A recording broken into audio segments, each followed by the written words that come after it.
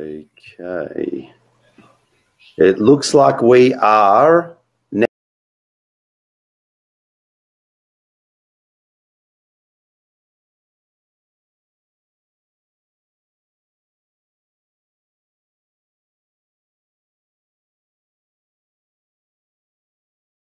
and coming into the next session. So if anyone wants to grab a glass of water or something just before we officially kick off, I'm just going to hopefully allow a few people to join in.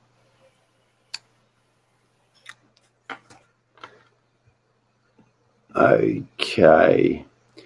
All right. So I think we're ready to start. And I wanted to welcome everyone to this fantastic, exciting session for Horasis. The session is called Post-COVID Education, Opportunities, Challenges and Public Trust. I'm not sure if we're a little bit premature with the topic because we're not quite post-COVID yet, but I guess that's the point of this illustrious panel to talk about the future and what the post-pandemic world will look like, the ideas and thoughts about the post-pandemic world as it relates to education and rebuilding trust. Certainly for me, Matt Jacobson, as the chair of this session, certainly for me, I never expected this to be going on for as long as it has. I thought, this might be an issue for 2 weeks, 4 weeks, 6 weeks, and then it'll kind of blow over. But this has now been dragging on for over a year. And with that comes some pretty long-term systemic issues of mental health for students, trust in the system, how students will be able to go back into that system and pick up where they left off, or potentially need lots of reorientation and support to be able to come back into a more traditional education environment. So that's really the setup for the conversation. What will the post-pandemic world look like as far as education? So I'm going to introduce our speakers and ask them to just give a 30-second overview about themselves. So if we can start with Manfred Zeuch over in Canada. If you're able to just introduce yourself and tell us a bit about you. Thank you, Chair, and welcome everyone and colleagues here. My name is Manfred Zeuch.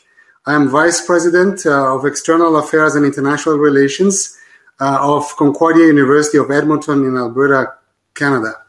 And I am an immigrant to Canada from Brazil, German name, European roots, but 14 years in Canada.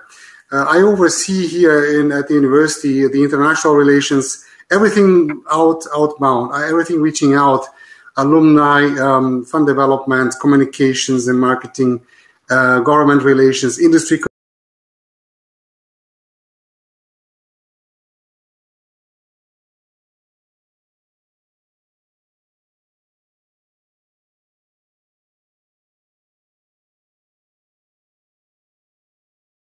Hey, so Tom over in Florida, please introduce.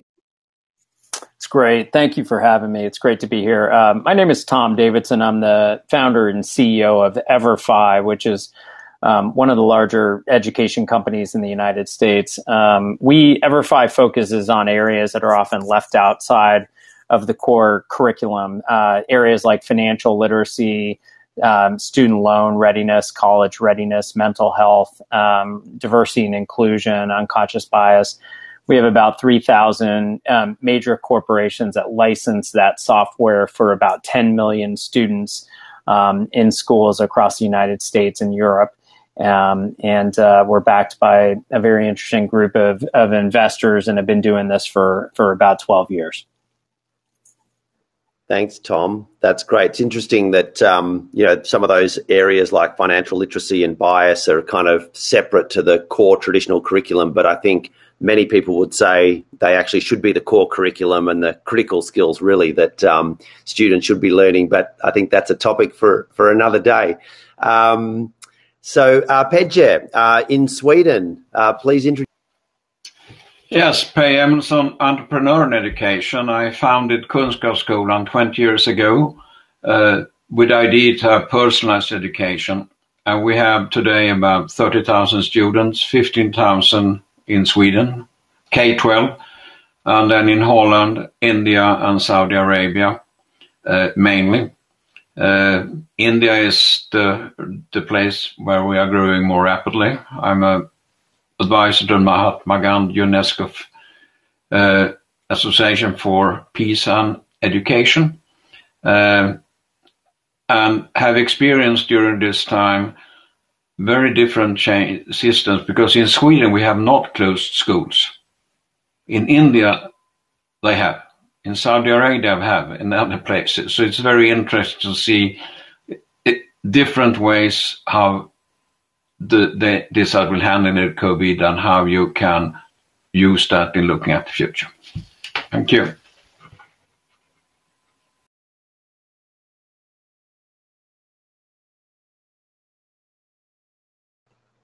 Thanks, Peje. That's great. As part of the discussion we'll get to in a moment about the effects and trust in the system, I think you'll have an interesting perspective, because so much of the conversation about trust is about students have been out of the school system traditionally for so long, but you have a different take, which is there an issue with trust in the system where you've been in school but potentially worried about the health effects of having to stay in school rather than not being in the school environment. So very interesting. Michele, in Switzerland, please tell us a little bit. Hello, everybody. Thanks for having me here. I am teacher and researcher in the field of technology-enhanced learning at the University of Teacher Education in Bern and also at the University of Hong Kong.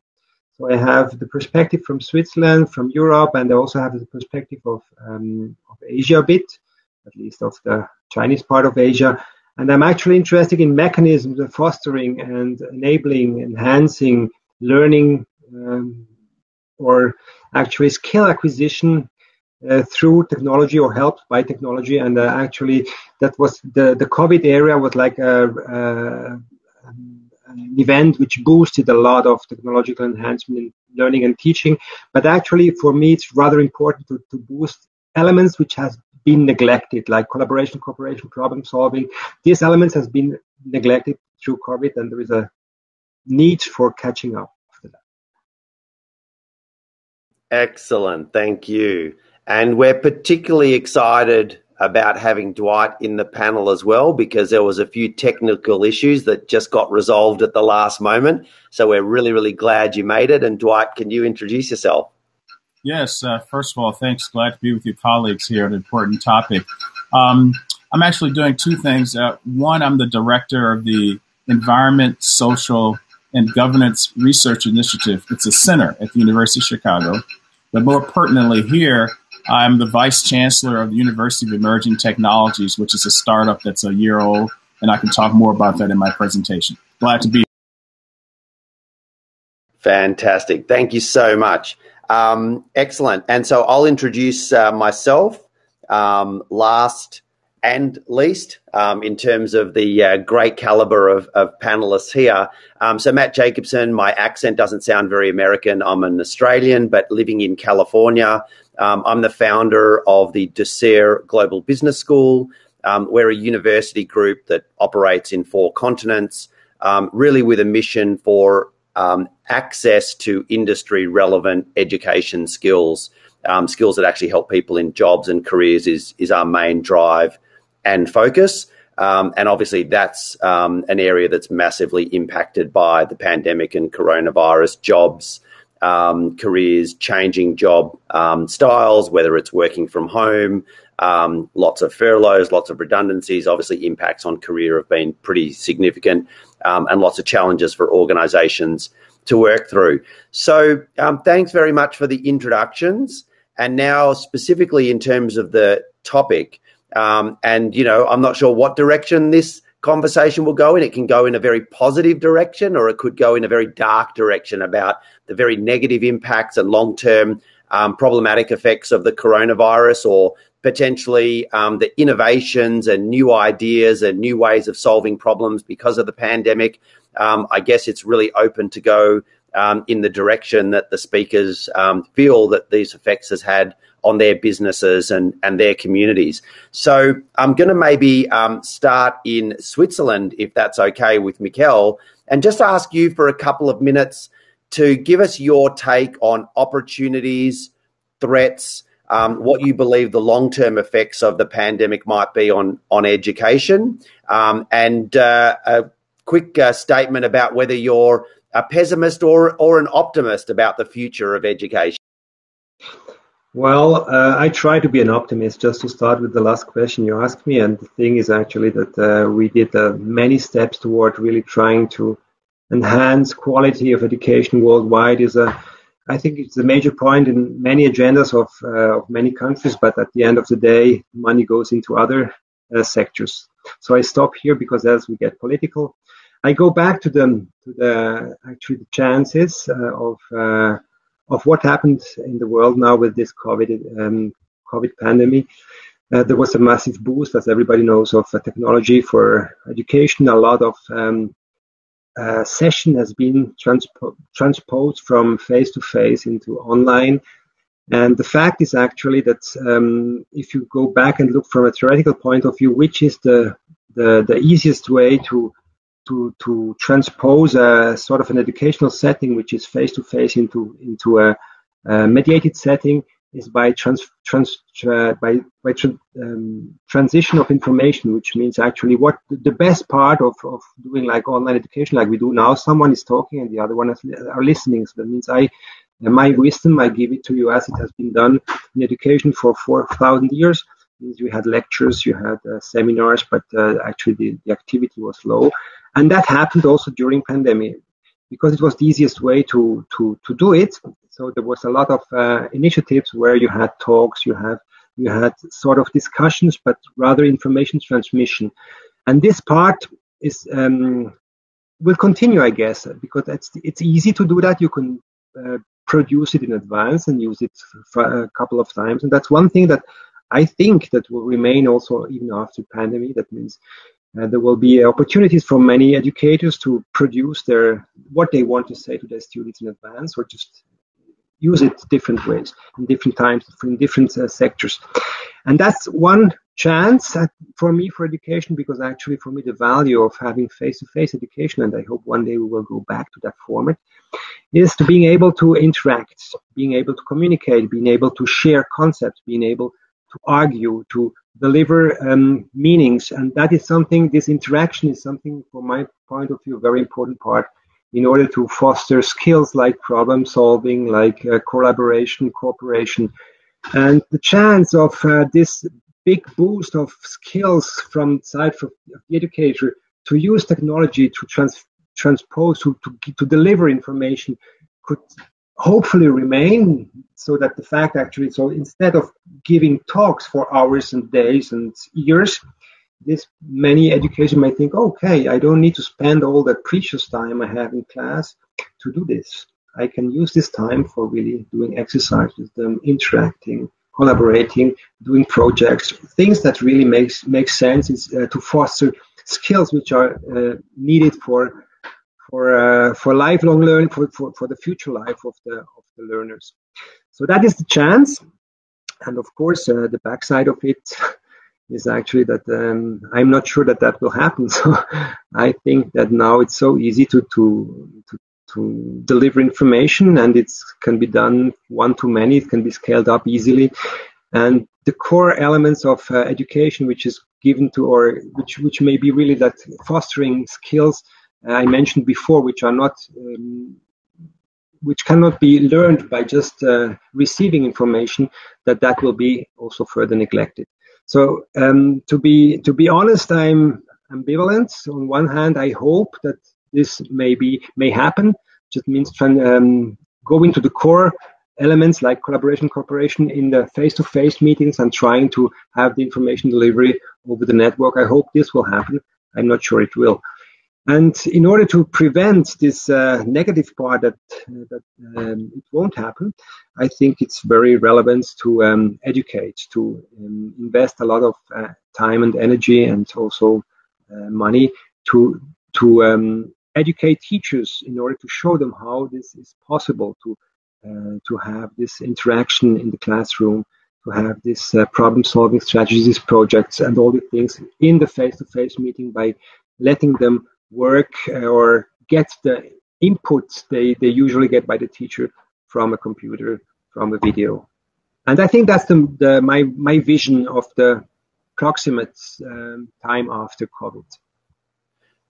Thanks so much for that, Michele. I'm actually going to ask Tom to respond and then maybe to give your take on the topic. But I just thought it'd be interesting to get your feedback on Michele's point around the transition of information and whether technology can do things in a way that is as good, or whether it really should be more face-to-face, because you work in some of those softer skill areas like bias or unconscious bias.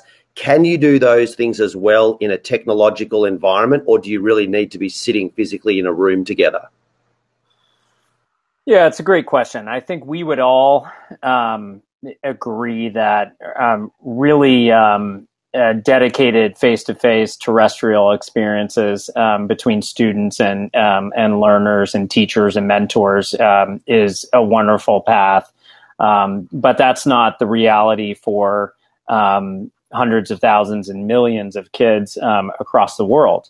What technology has given us a wonderful opportunity to do, as it relates to some of these, what I would call softer, but actually, frankly, very, very hard issues. You know, the issues that EverFi that we tend to focus on are issues around financial, strength and literacy, financial security, teaching kids about exposing themselves to financial products. We tackle sexual assault prevention on college campuses, and unconscious bias and diversity and inclusion in the workplace. So these are things that are massive trajectory changers in people's lives. If you take finance, for example, we all usually learn these things by mistake. We destroy our credit. We get in cycles of lending and underneath payday lenders and usury products and things that tend to maintain cycles of poverty, particularly in high poverty areas in the country. And those are the hardest of problems to unwind. And they're generational in the United States. They've been around for hundreds of years. And so when we think about building the largest now African-American history course in the country that we've built, when we think about the largest financial literacy course, having millions of students go through those, that is something that can be done with technology. It can be something that can be done where you use adaptive pathing and learning to put students in the position where they're destroying their credit, tearing it down, building it back up, putting them in simulations where they're building savings and compounding and long-term retirement. These are issues to go, you can use technology to scale that information in places where it hasn't, where either because of, in a former life, I was a member of the House of Representatives from Maine, and I spent a lot of time thinking about funding mechanisms in schools and the way schools are funded. It's a disastrously broken system that relies on local tax bases and stuff. It's very unfair, and thus you have to figure out other ways around it. I think technology can be a big, big tool to do that, and we have it in our hands today.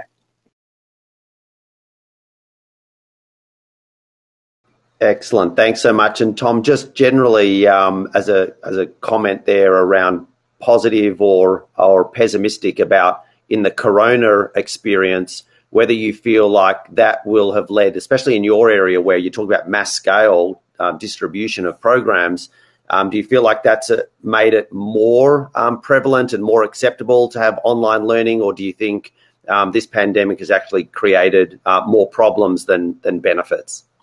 I think that maybe a variation of that is I'm a huge optimist for what I believe can come out of this as people think about broadband access and how critically important kind of infrastructure is to kids.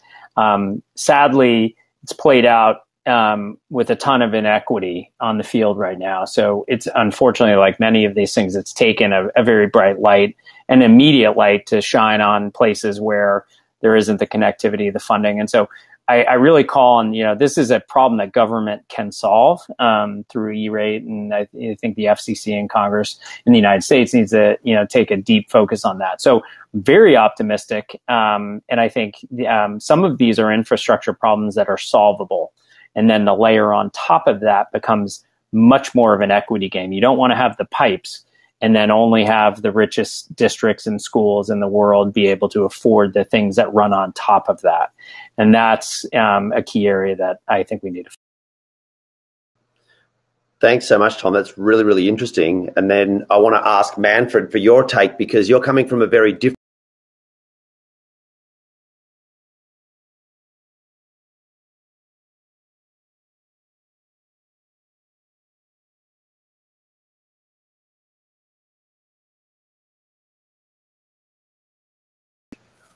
Yes, thank you. And for those who joined, I have also an accent, and I'm not a Canadian. I am a Brazilian, born in Guatemala with European roots, so a world traveler. But anyway, here we are. I want to give you a very quick overview of what happened at Concordia, which is 100 years old now. We are celebrating the 100 years this year. Concordia went online from the day to the other. We announced next class is online last March. And the faculty went on board. At that time, we did not pay attention, almost nothing, to online education before that.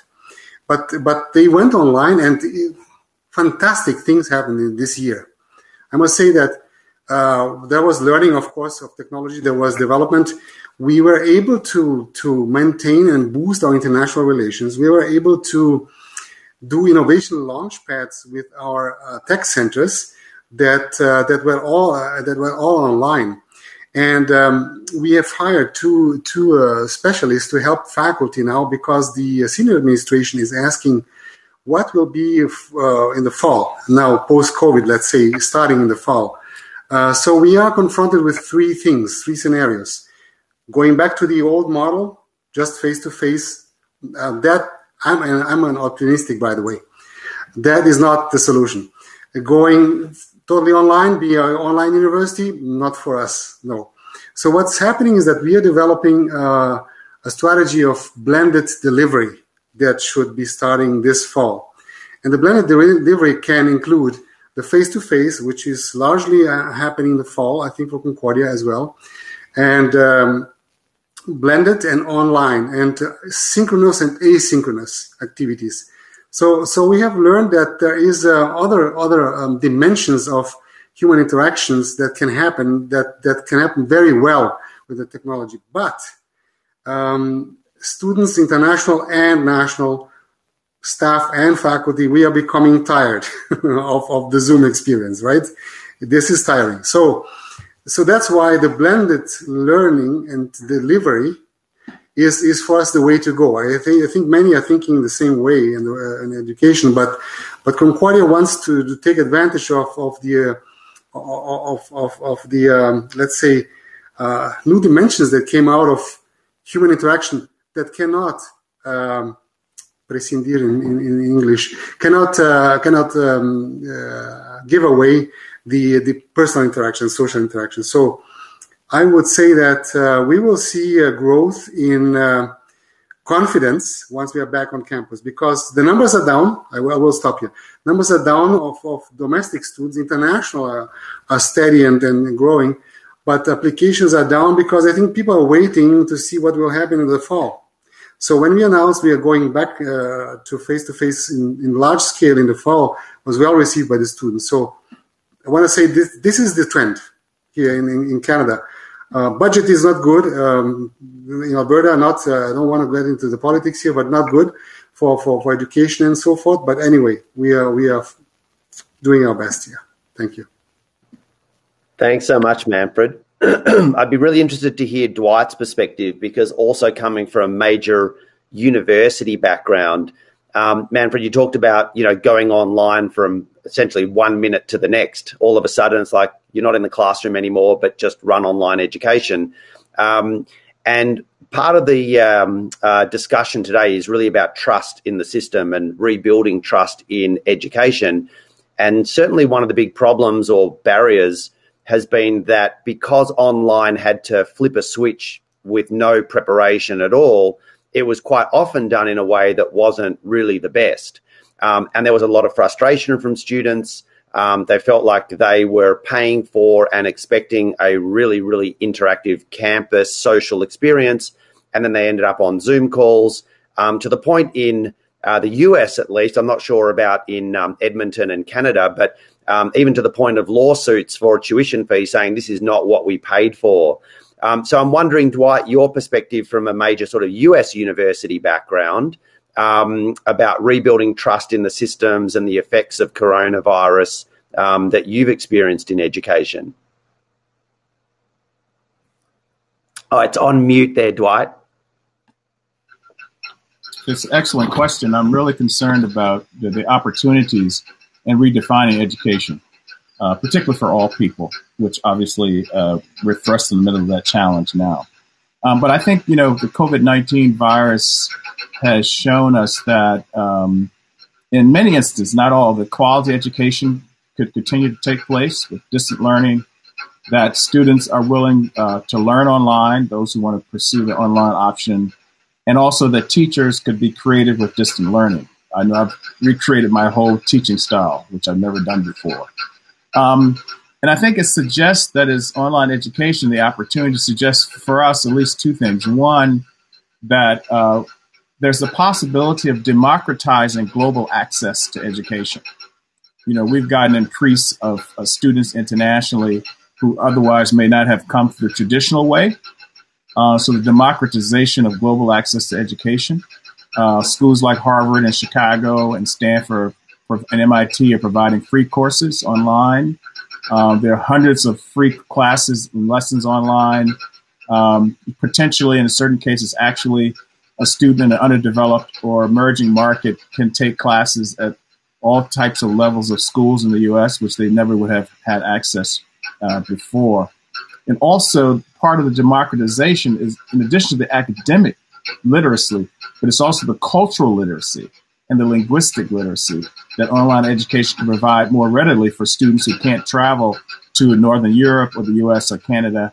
And that's very important for democratizing global access to education, because eventually, if they get the means through online education or local possibilities in their countries, they can actually come to Northern Europe, they can come to the US, and they're already predisposed to the cultural and linguistic habits. So one is democratizing the global access to education. And the other thing we're concerned about is how to also open up wealth accumulation globally. And so as a vice chancellor of the University of Emerging Technologies, which is a year-old startup, we're finding that emerging technologies are going to be part of what the language of the 21st century is in terms of machine learning, AI, Internet of Things, Industry 4.0, all the smartphone, smart house, smart car. And those students who are able to use online education now to take those types of classes, in addition to others, but specifically emerging technologies, they'll be in a position, hopefully, or better position rather, to accumulate wealth, which can help them, their families, and their countries locally. And they can, in a sense, it could possibly facilitate somewhat of a wealth transfer back, actually, to those emerging markets and frontier countries as well. So democratization of global access to education, online opening up of wealth accumulation globally. And just finally, too, the online education started even prior to COVID. We did some research on the history of it, at least in the U.S. context, and somewhat globally, that it was beginning to take off actually in 2016. And so COVID-19 just put it on steroids and boosted it. And we don't think that it's going to be significant. It's not going to go away, that is online education. There's huge demand in the U.S. for it in terms of U.S. Schools, huge demand in terms of global schools, huge demand in terms of corporate sector, both business professionals, even more so with COVID, the increased use of penetration of internet and smartphones. A lot of U.S. companies, a lot of U.S. campuses didn't open since the 2008 economic crisis. And they've more have even some liberal arts in New England, which you would never think, right? They're closing down next year. So, and students don't want to pay the same tuition. If I'm paying $50,000 tuition, I can $10,000 get the same degree online. There's increased more and more recognition that online educational certificates are accredited. So we think there's a momentum that will go past the COVID-19, although somewhat going to be impacted by such a negative and dark cloud. Thanks so much, Dwight. I love the love the optimism there, and I love the democratizing of global access to education, because education.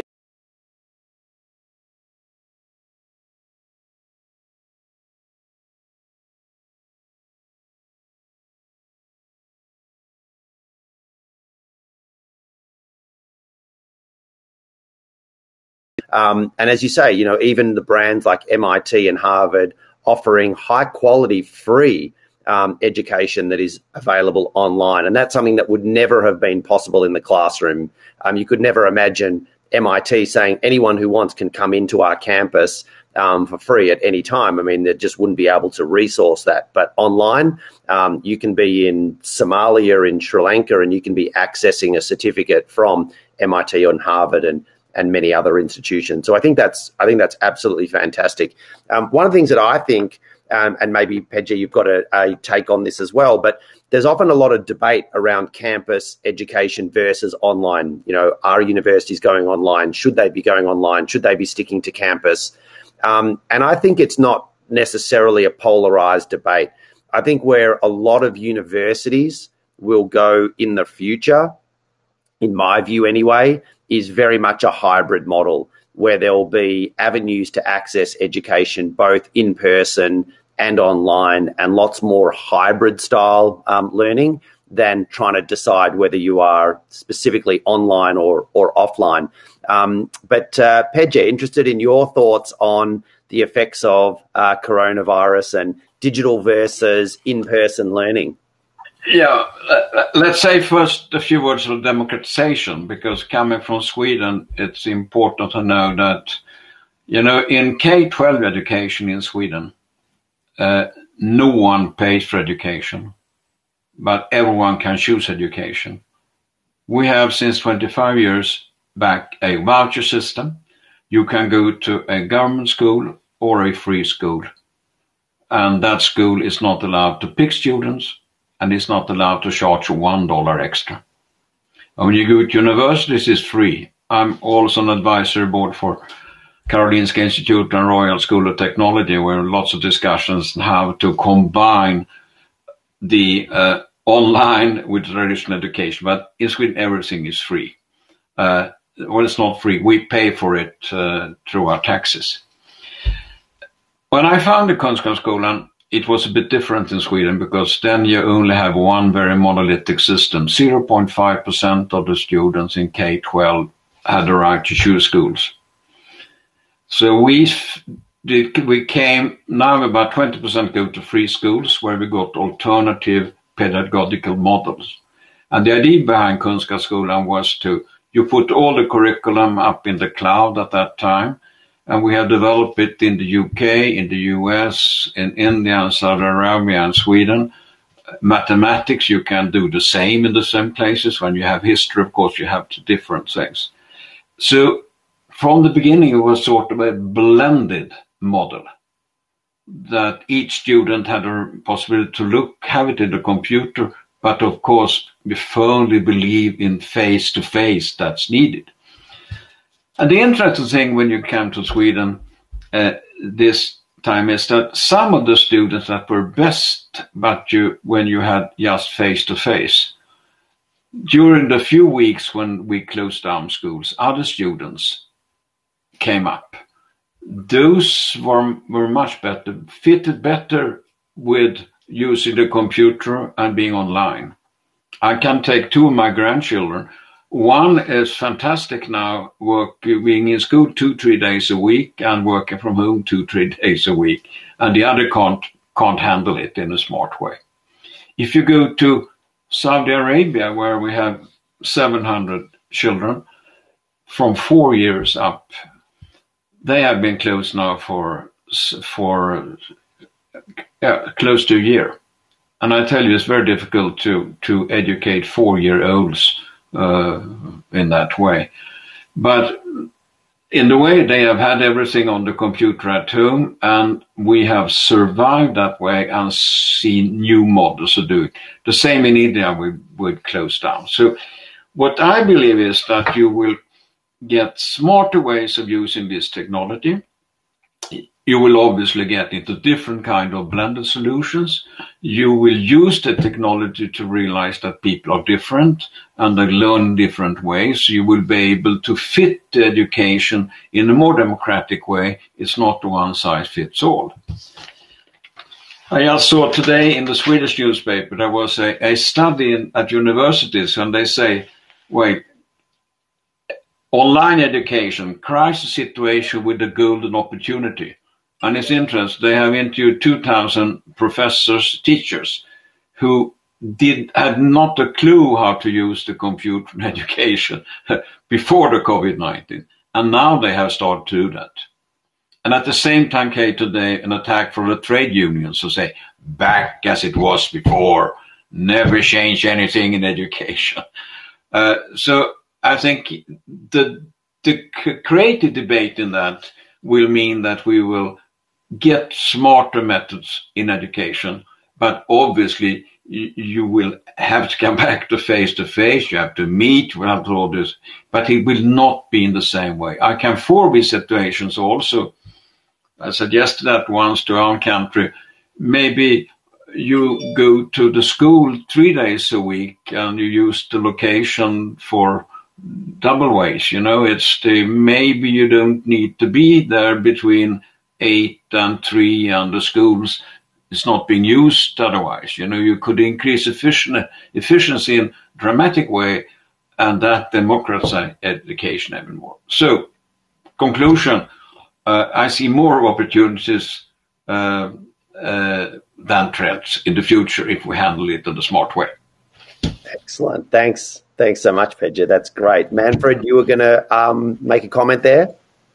Yeah, thank you very much, colleagues. Just a quick comment here that I don't want to forget.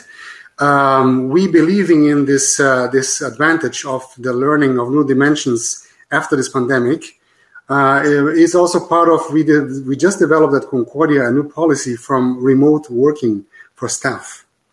So what we are doing is that we will allow staff to be largely working from home, depending on the areas, and then depending on how often. But we are starting to say the campus is more, should be, the spaces available on campus should be more for the learning experience for the students and the faculty. So the staff can do very good work, but from home. This was, before somebody told you, I'm going home, working from home, you were kind of, okay. So no, the work, you can do it very well. I mean, these are things that we are learning and incorporating to, I think, a better reality post-COVID. Michele, you have a comment as well. Yeah, I actually have a comment about the quality of education, first of all, and then of, we have the dichotomy face-to-face and online and the tools which are available. First of all, quality education, you were mentioning that MIT provides a lot of fantastic courses you can attend. But actually what's happening, that the didactics behind of it is, as I mentioned before, most of them are about really someone is having a fantastic, inspiring talk, and then at the end you have an assessment. And this is a thing which is very good for factual knowledge acquisition, but we were all agreeing about really also other skills which are relevant and important for education. And of course, these skills can not only be acquired offline in face-to-face. There are a lot of concepts, and that's my area of expertise, computer-supported collaborative learning, where you can really boost this capacity and potential of the online communication and conversation and co-creation. There are a lot of concepts there, but nobody's aware of it, and that's the point. That's why I was mentioning, if the online education goes on the way it went now and through the COVID, because we didn't have time to think about our concept, about how we want to implement it. That's the bad thing. But of course, there will be online education, there will be democratization due to this online education. but it should be conceived in a way that you have a high quality education, and not only the cheapest from the point of view of the university, means one professor has a talk and the other one are listening, and you can scale up to 100,000. That's not quality from my point of view, and that's what I wanted to mention.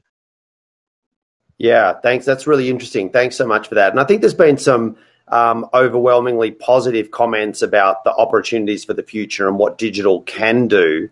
I'm just interested, as we've got a few minutes left before we wrap up, to open it up to the floor to anyone who wants to comment on the question of trust, and any ideas or thoughts on what we collectively can do, or what the sector needs to do to rebuild trust in the education system.